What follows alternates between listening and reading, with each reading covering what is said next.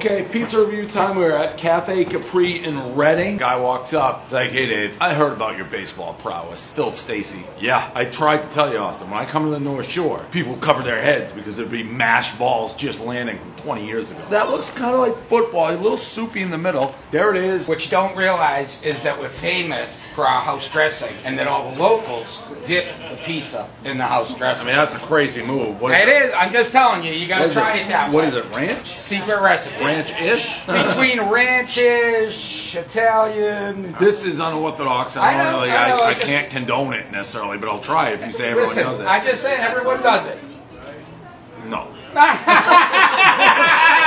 72 years old, tenant about here 11 years. Yep. If the pizza fails, the drinks won't. I like that. That's garbage, but I don't know what that is. 7-4, it's like a good quality football pizza. I could eat this every day. I don't know about this move. That's a wild move.